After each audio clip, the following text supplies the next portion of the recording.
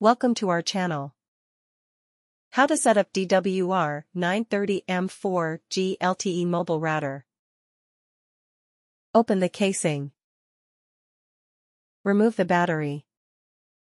Insert the nano SIM card. Turn on the power.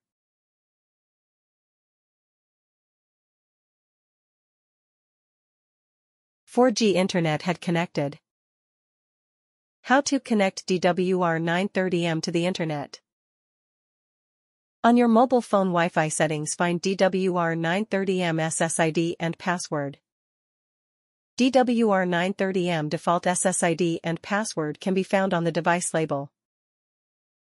How to manage DWR 930RM easily with D-Link Mobile Connect app. Download the D-Link Mobile Connect app.